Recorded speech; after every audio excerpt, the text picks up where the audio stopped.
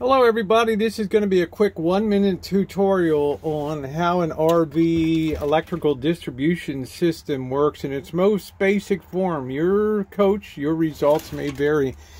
There's two ways that you can typically get power into a modern motor coach, especially a large one.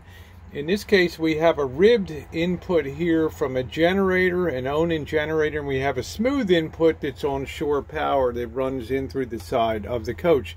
Two ways to get power in. They're mated together, those two sources.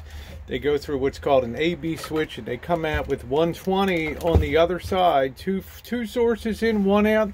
The 120 comes in through the back. It can feed your 120 systems, air conditioning, refrigerators. You can have separate breakers. And typically on one of the breakers you will have, as you'll see down here, it's double tapped at the bottom of the breaker.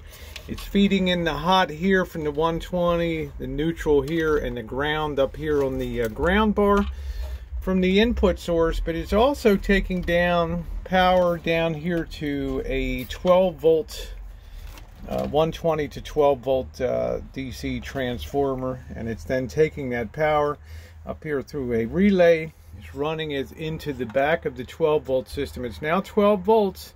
You have a battery charger for your coach battery that's built in to keep your battery charged, your coach battery. You have a grounding here as well as a neutral ground, and all this is just feeding various 12 volt taps off of this system with a lot of grounding here. So there it is in its most simplest form. Two sources of power input.